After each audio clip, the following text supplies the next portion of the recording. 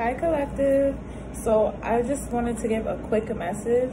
Some of you guys could be dealing with either a Scorpio, a Leo, or a Pisces, or you could be a Sagittarius, right?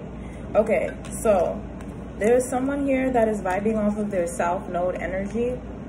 They're in their South Node, or you could be vibing off your South Node. They want you to let go of this person and be confident, because you can expect a powerful change here with the new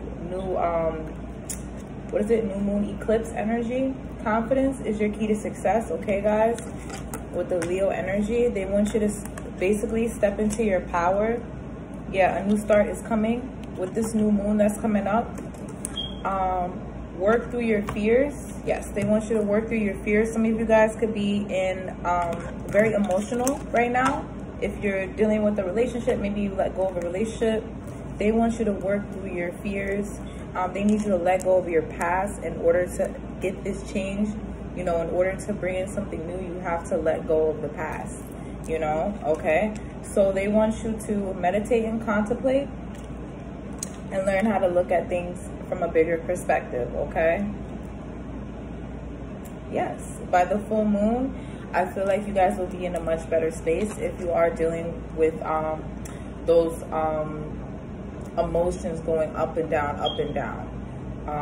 Right now is a good time to meditate and contemplate on your next steps. And I feel like this has to do with, it could be business, it could be a love interest as well, a new love interest. Some of you guys are letting go of an ex-boyfriend. Other than you guys are quitting a job that you're not happy with, and you're going to be starting your own business, or you're going to be pursuing the job or the career of your dreams. Yeah, so they want you to know that your vision, what you dream about, you bring about. What you think about, you bring about. So basically visualize and write down your plans in order to watch it manifest. Yeah.